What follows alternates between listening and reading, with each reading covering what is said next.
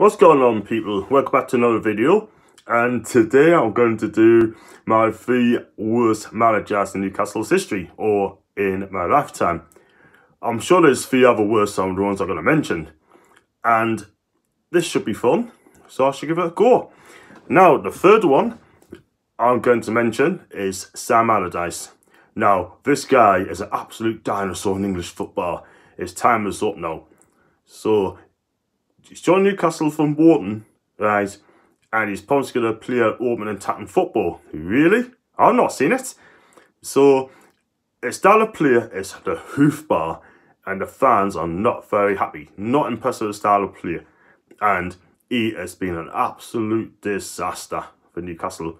And he's been sacked 6 months after he took over by Mike Ashley. Wasn't his man. But his record, 24 games, won 8 of them, drawn 6 and lost 10, with a win rate of 33%. That is sackable offence, and we wanted him out and got him out. So, Sam Allardyce, sorry, not for me. And in number 2 position, the worst manager in Newcastle's history, I'm going to mention this guy. It'd be Joe effing Kinnear, or Joke Kinnear, if you want to call it that. I got it, Joe Kinnear. This guy, he's been in the game for 5 seasons before he took over Newcastle. He always took over by default. So he comes to Newcastle, right, and the guy's out of touch. And then he made a name for himself in Newcastle when he had a go at Simon Bird. Swore at him about 40 or 50 times, or whatever he did. But his record's not great enough as well. And he was never the man for Newcastle. And he only won about 4 games, drawn 6 and lost 8, with a win rate of 22%. Joe Kinnear is one of the worst managers in our time. And when Ashley appointed him after Kevin Keegan left, I tell you what, my stomach turned. It really did. And I just had to laugh. It wasn't funny. And it was a one big joke. And then I realised it was reality. Joe Kinnear was manager in Newcastle back in 2008, and he was absolutely awful. But he had to resign because he had a medical problem, and I wished him well at the time, but he wasn't a man for Newcastle. Never have, never will be.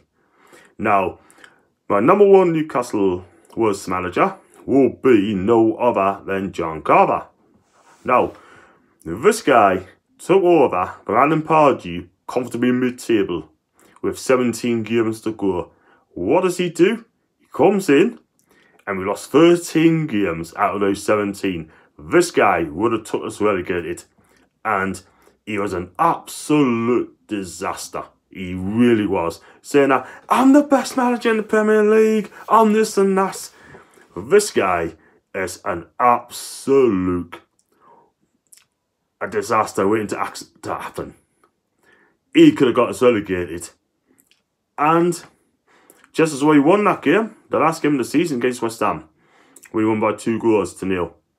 John Carver, you are the worst manager in Newcastle United's history.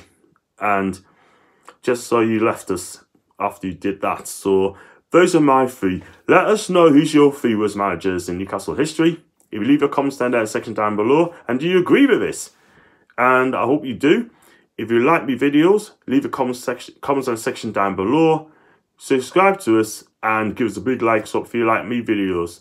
And I'm going to do some more soon. Until then, au revoir, lads.